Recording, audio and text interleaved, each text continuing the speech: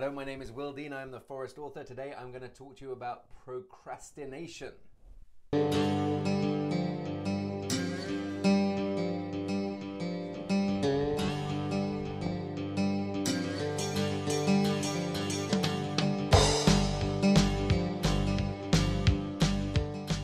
Great to see you. Welcome back. I'm here in my cabin. There is my bar. There is my desk and my axe.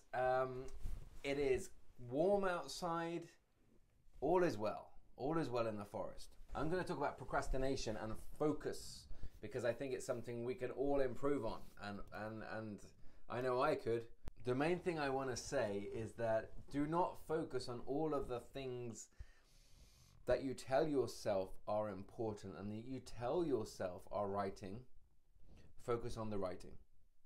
So as a writer, as an author, as a part-time author, as a full-time author, as an unagented author, whatever you are, wherever you are in the process, it's easy to dedicate time to building your website, working on your social media profile, making YouTube videos.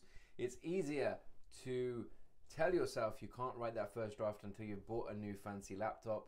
It's easy to tell yourself you can't do that, launch into that next novel until you've been on that writing course. It's easy to persuade yourself that you need to do another 12 months of research before you start writing the book.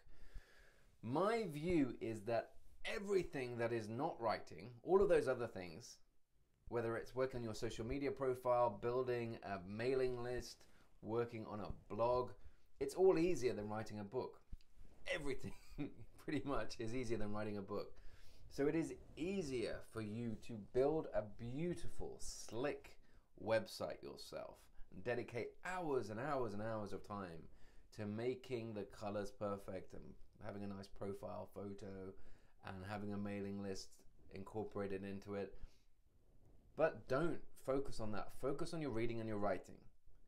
That's the number one thing.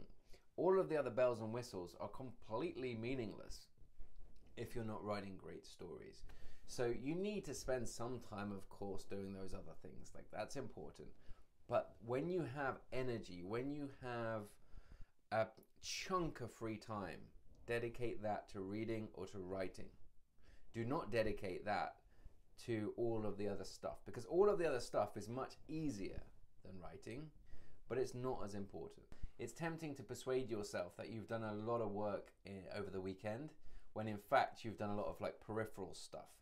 And like I say, I'm not being like black and white here. Of course the peripheral stuff is also important, but I would say do some of the peripheral stuff when you're tired, when you're exhausted, when you don't really have the capacity for creative writing, creative ideas, storytelling. But when you have some energy, when you're feeling good, when you have a half day where your kid is on a play date or your wife is at the gym or whatever, you've got some time to yourself, some quiet time, you've gone off to the library, don't waste it doing other stuff, don't waste it writing a blog.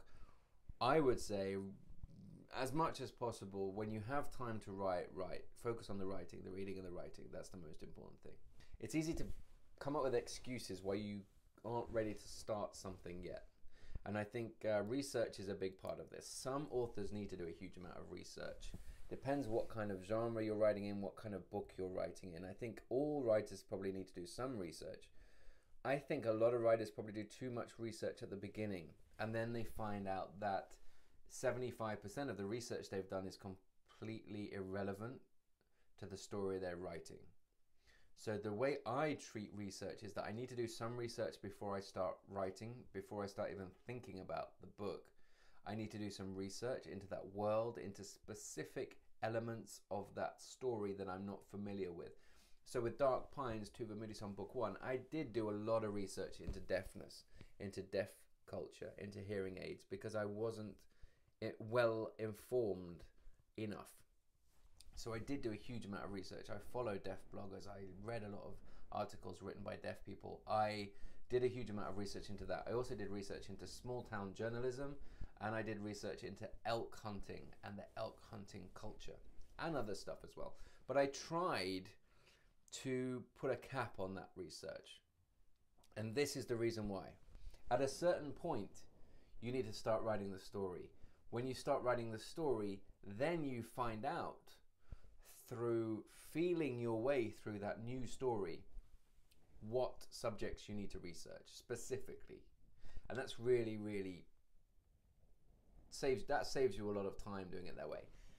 And then at the end of that first draft, you've done your research before you started, you've done some research throughout the story, throughout that first draft process. And after you've done it, you're going to do a bunch of other drafts. You're going to have plenty of time to do research then, but the story is out of you. And you know specifically what research you need to do. You're not going to waste time doing research on something that proves to be completely irrelevant to your book. So that's how I approach research. I do a chunk of it before I start, but then I make sure I start and I write the story. Then I do some of it throughout, like the bare minimum to get me through that story. And then at the end, I do a lot of research and I tidy up, you know, anything like forensic details or police stuff, legal procedure issues, whether it's more of a cultural thing about what Swedes do in reality over midsummer in different regions, whatever it is, I'll do that research afterwards. And then I know exactly what I need to research. And this whole thing about needing a fancy desk or needing a fancy chair or needing a fancy computer, like everybody has different needs. And if you have specific reasons for needing a fancy chair, if you've got a bad back or whatever, then of course, you know, I'm not going to say write the story before you've got a good chair. But in general, it's easy to think up a bunch of different reasons why you can put off writing your book. You know, I wrote Dark Pines on a compact that cost about £150 that I bought in 2011. It doesn't really work, doesn't really connect to the internet. The battery life is about a minute, but I still write all of my novels on that laptop. You don't need to go out there and buy a fancy laptop with a lot of bells and whistles and distractions. You know, if you want to, go for it. You know, I'm not going to tell you not to, but you don't need to. If all you've got is a very, very cheap, simple laptop, write your book on it. If all you've got is your dining table from IKEA, write your story on that. You don't need all of these other things. There's a lot of, like, the human brain is wired in such a way that you can put off the difficult thing, which is writing the book, for days, months, years. You can tell yourself you need all this other stuff, but actually you need to get deep into that story and commit to it and write that first draft. Hope that's been useful. It's been a short, weird video, but I hope it's been helpful in some way. Please do subscribe, like the video, and I will see you very soon in the next one. Thank you. Bye-bye.